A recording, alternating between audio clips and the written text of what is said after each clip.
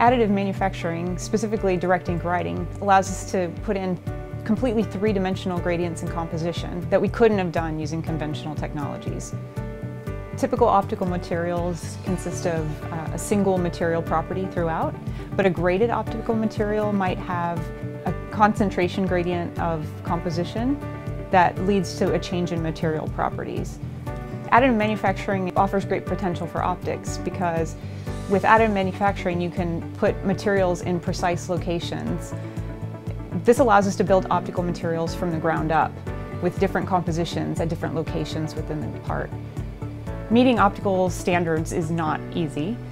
We have to have exquisite control over the composition of the material to make sure the light goes in and behaves the way that we want. And to take apart from the ink preparation process, through the printing process, all the way through the heat treatment process, and not introduce any cracks or flaws or voids is extremely challenging, and a lot of our effort goes into making sure those things don't happen. Optical systems require a large number of components. Each optic must be held in place, and they must be precisely aligned to one another to make sure that the system performs as designed.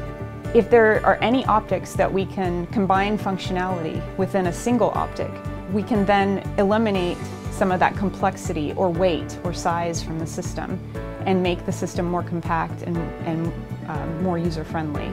Lawrence Livermore is able to bring a lot of different expertise to the table. These include additive manufacturing, optical materials and processing, transparent ceramic materials, as well as optical system design.